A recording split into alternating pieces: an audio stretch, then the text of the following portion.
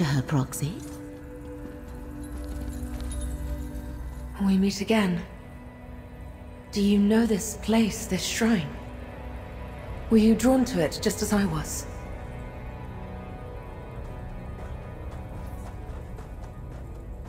Indeed. It is my shrine. But the Ellenglyn I knew was a proud citadel, not a crumbling ruin.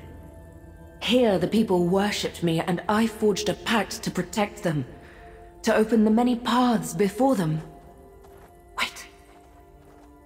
I sense something.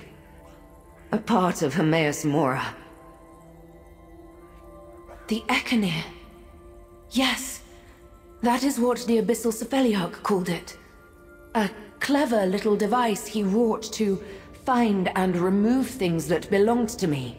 Thoughts, memories, truths he did not want anyone to know. Show me. I wish to see what it reveals.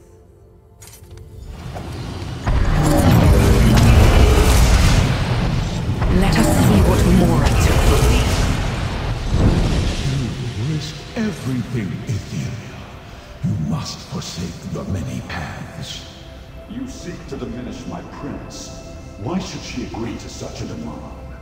To preserve reality. Her willfulness threatens all of existence. You let your fear control you and foresee an apocalypse that will never be. Depart, Mora! Ophelia disappeared as soon as the memory ended. Let us speak outside.